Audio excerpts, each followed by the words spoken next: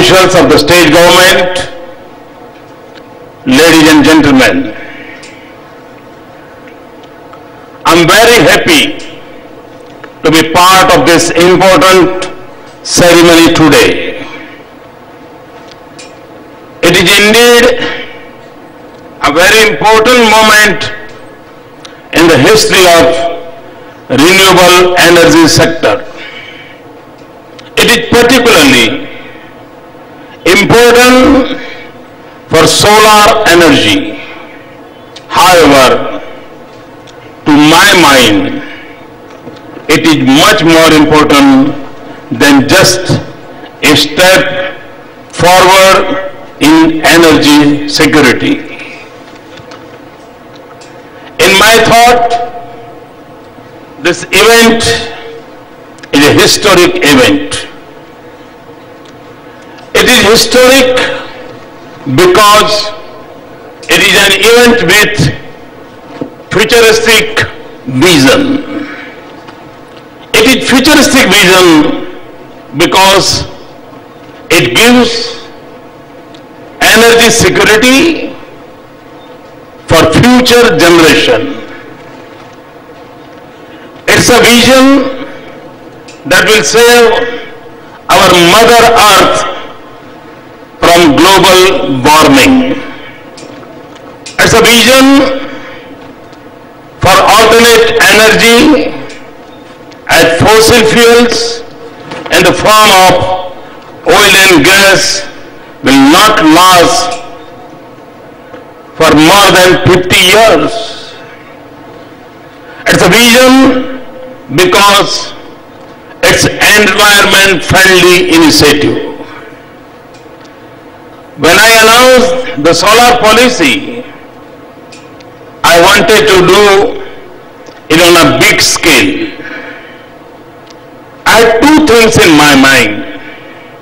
One, when you do it on a big scale, maximum stakeholders involved. When you do it in a large scale, lot of R&D gets involved. It also involves mass scale production of solar materials. Both these things bring down the cost to affordable level. This is what exactly happened when we started. The price per unit was 15 rupees.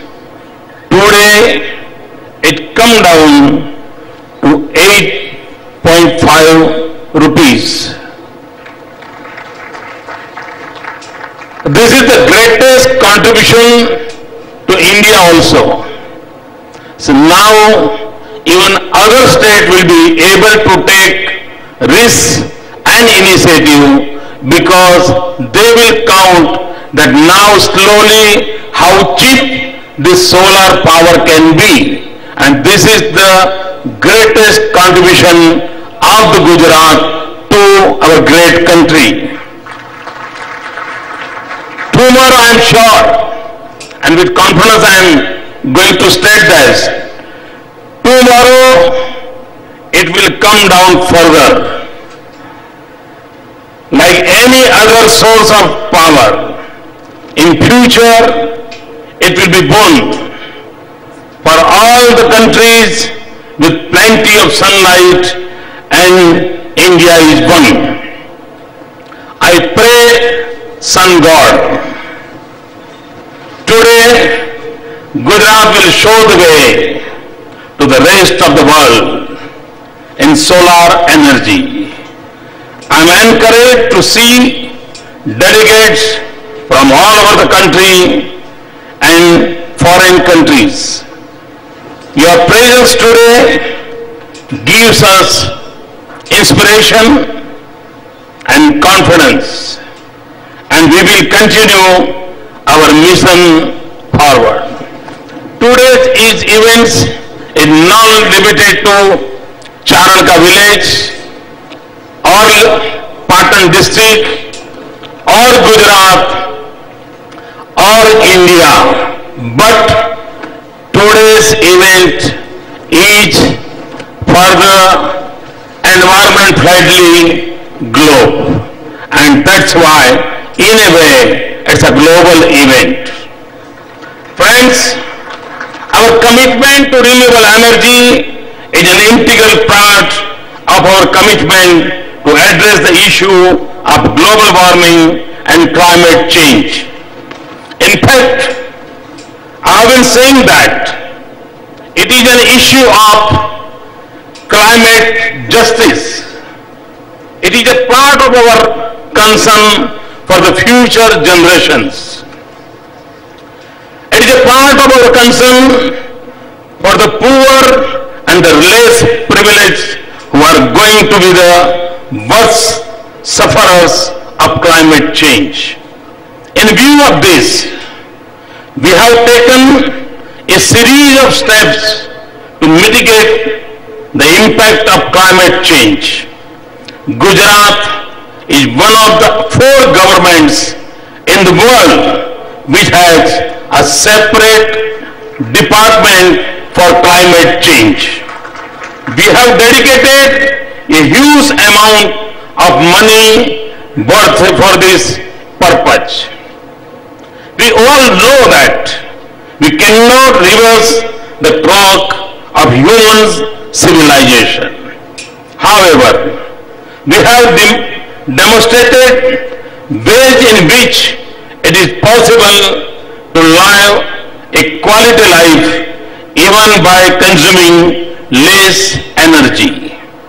We have demonstrated that it is possible to produce more both in agriculture and industry, even by consuming lesser energy.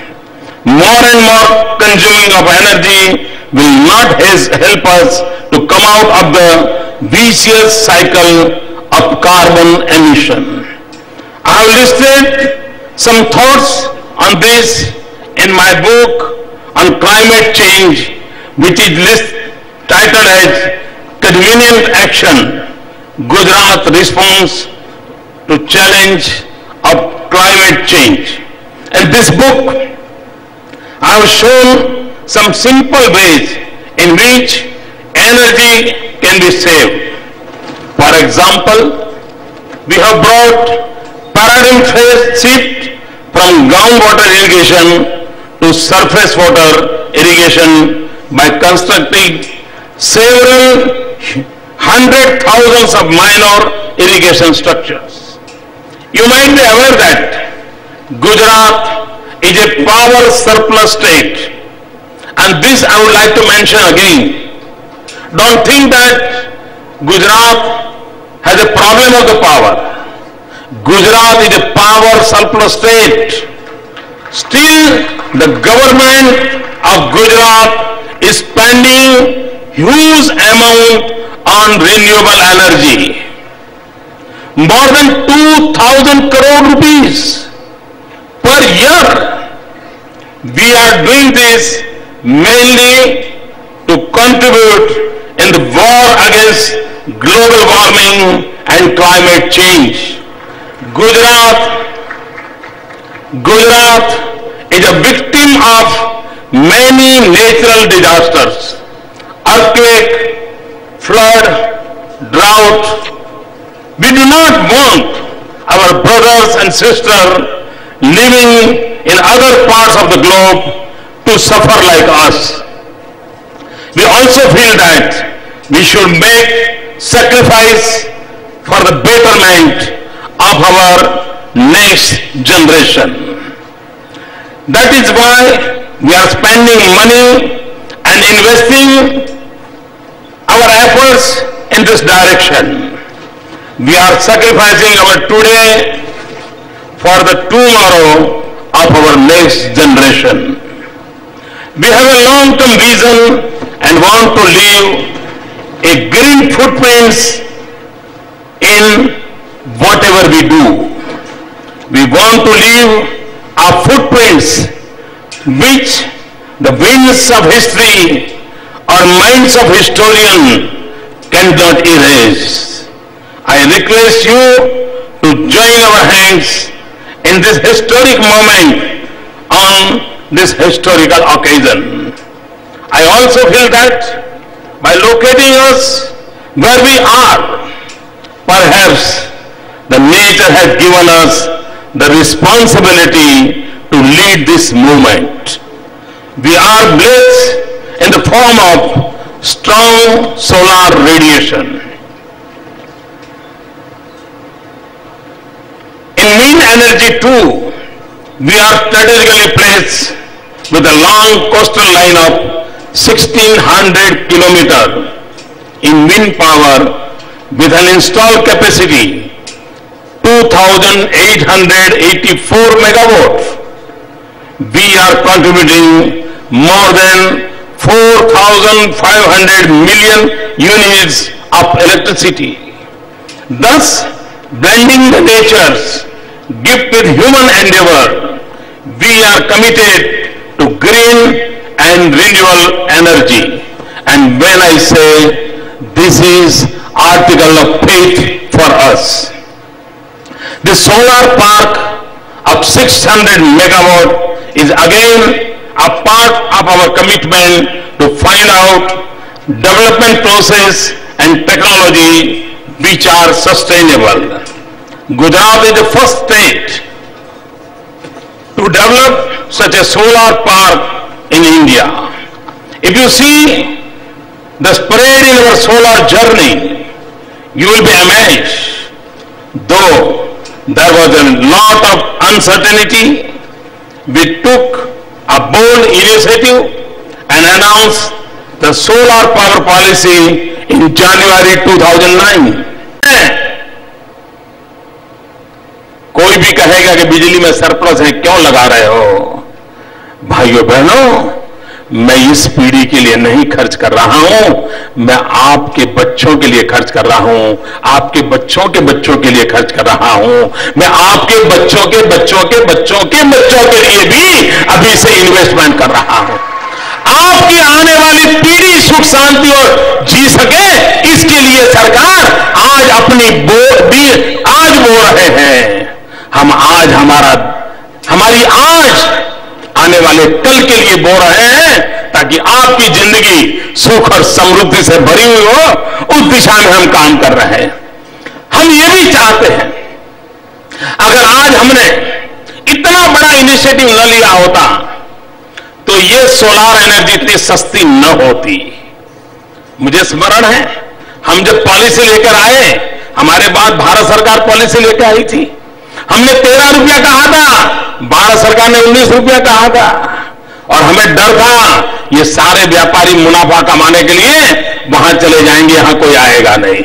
लेकिन हुआ उल्टा, हमने कम दाम दिए, लेकिन हमने सुविधा इतनी अच्छी दी, हमने प्रोफेशनल एक्ट किया, लोग यहां आए, और आज हिंदुस्तान का सबसे बड़ा सोलार पार्क, एशिया का सबसे बड़ा सोलार पार्क, ये गुजरात की धरती में आज आकार ले लिया।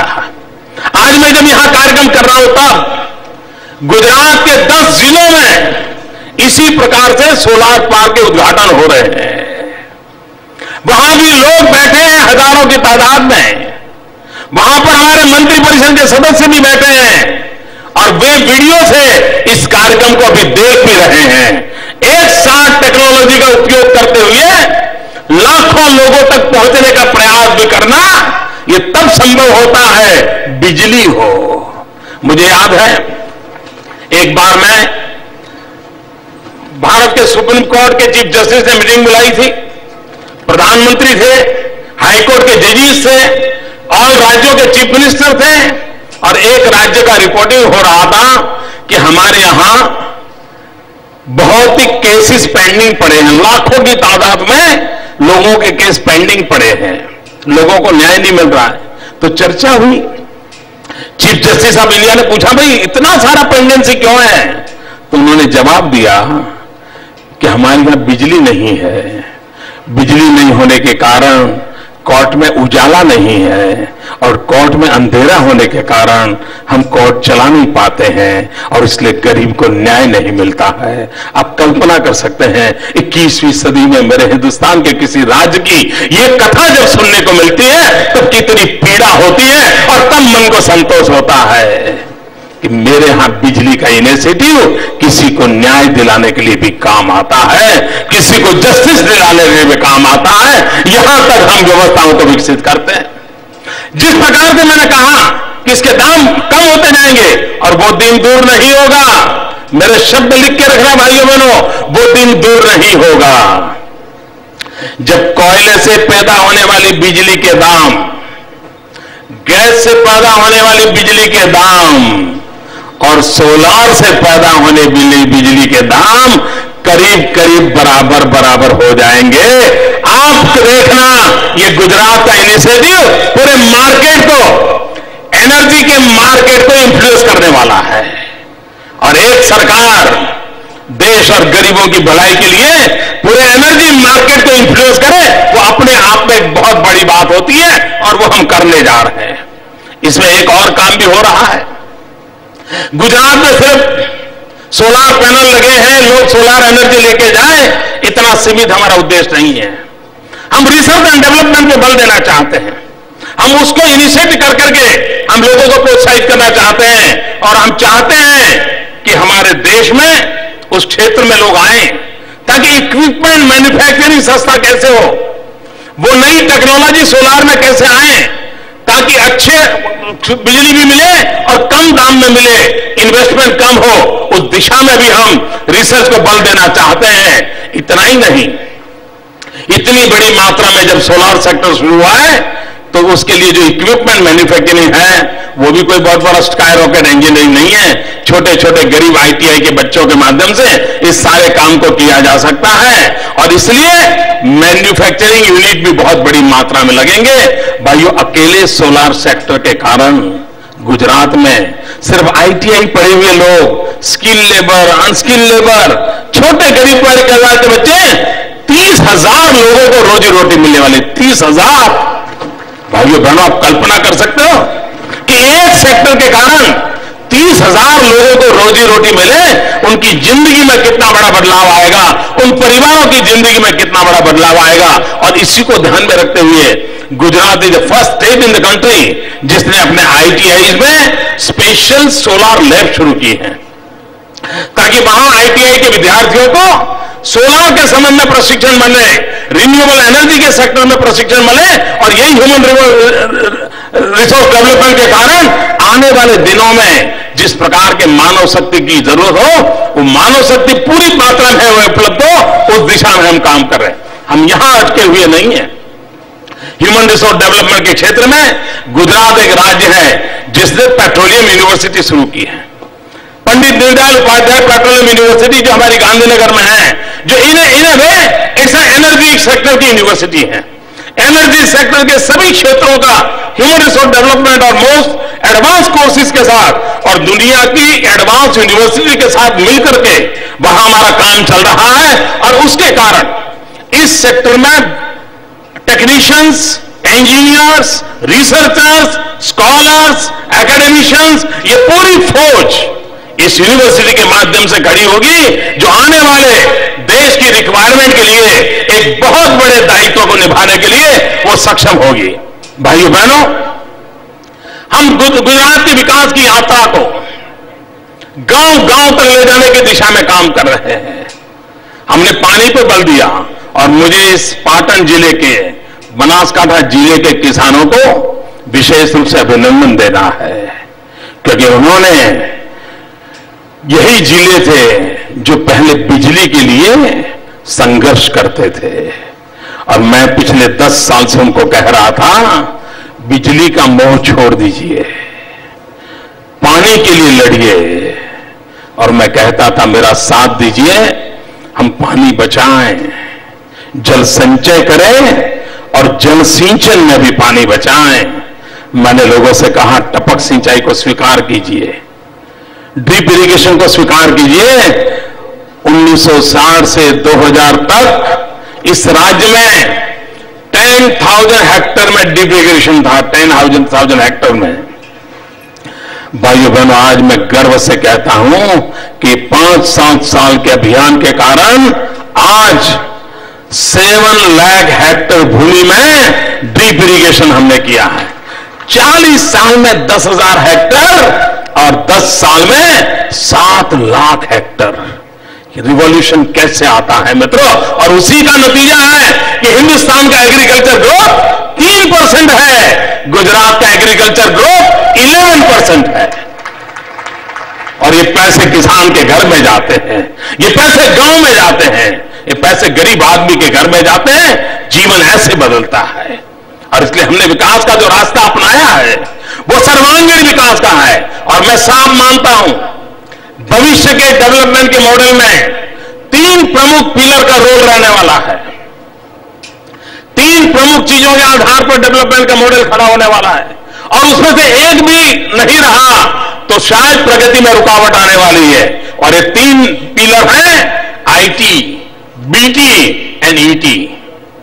IT information technology, BT biotechnology, ET environment technology.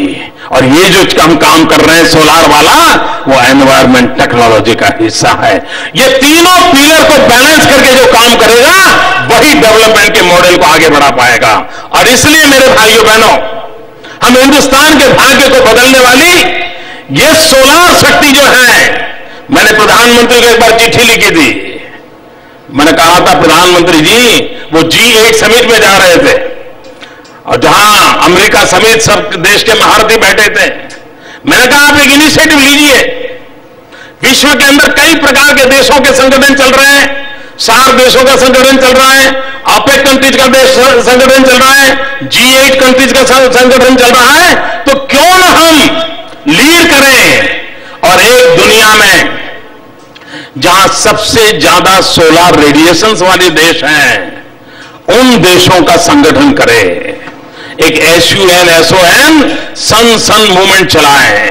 सूर्यपुत्र देश SUN, इन सूर्यपुत्र देश जितने भी हो दुनिया में जहां सोलर एनर्जी उपलब्ध है, उन सबको इकट्ठा करें, भारत उसका नेतृत्व करे और हम एक कॉर्पस फंड बनाए और सोलार के क्षेत्र में रिसर्च करें और सस्ते से सस्ती सूर्य शक्ति का उपयोग जीवन के कितने क्षेत्रों में हो, हम लीड करें। आज दुनिया में पेट्रोलियम पैदाश वाले देशों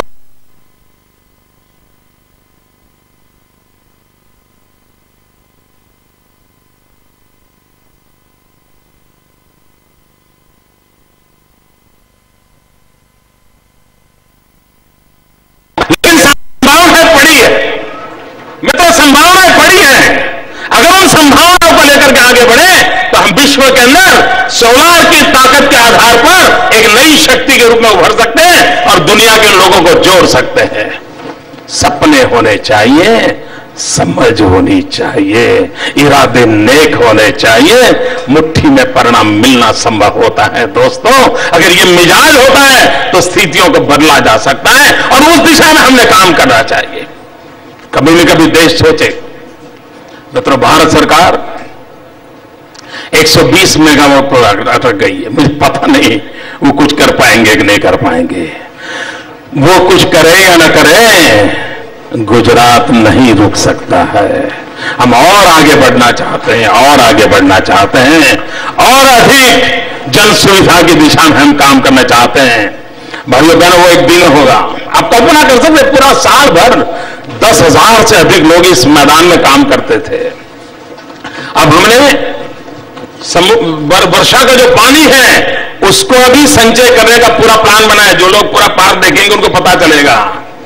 हम टुकड़ों में नहीं सोचते हैं, हम डेवलपमेंट का इंटीग्रेटेड सोचते हैं। सोलार के साथ साथ पानी संग्रह का भी इस पूरे कैंपस में काम हो रहा है। और यहां पर एक ऐसा पिकनिक सेंटर बनेगा भविष्य में। जो लोग मोढेरा का सूर्य मंदिर देखने जाते हैं, जो सूर्य में विश्वास करते हैं, सूर्य शक्ति में विश्वास करते हैं, इसी भूमि में भविष्य में ईडी डेवलपरों के माध्यम से मैं एक सूर्य तीर्थ निर्माण करना चाहता हूं। एक सूर्य तीर्थ निर्माण करना चाहता हूं।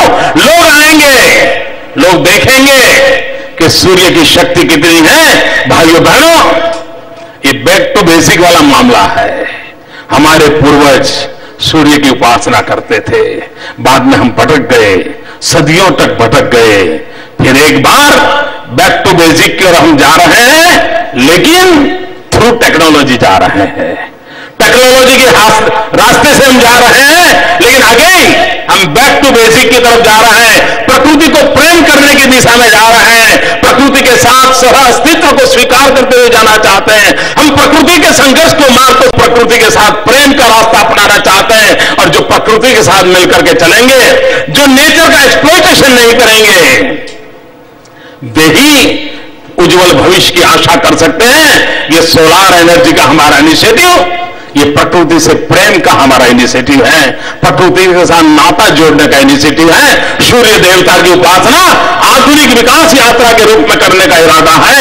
आइए हम सूर्य देवता का प्रणाम करें, हम सूर्य देवता का आशीर्वाद लें, हम सूर्य देवता हमें और अधिक शक्ति दें। फिर एक बार सूर्य देवता की उपासना को स्वीकार करते हुए आइए गुजरात के भाग्य को बदले, ताकि देश के काम आए, देश की भलाई में गुजरात अपना योगदान दे।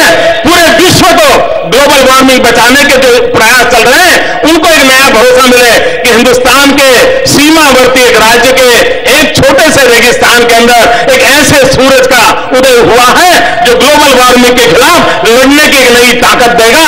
उस सपनों के साथ आगे चले, इसी एक अपेक्षा के साथ आप सबको बहुत बहुत शुभकामनाएं, बहुत बहुत धन्यवाद।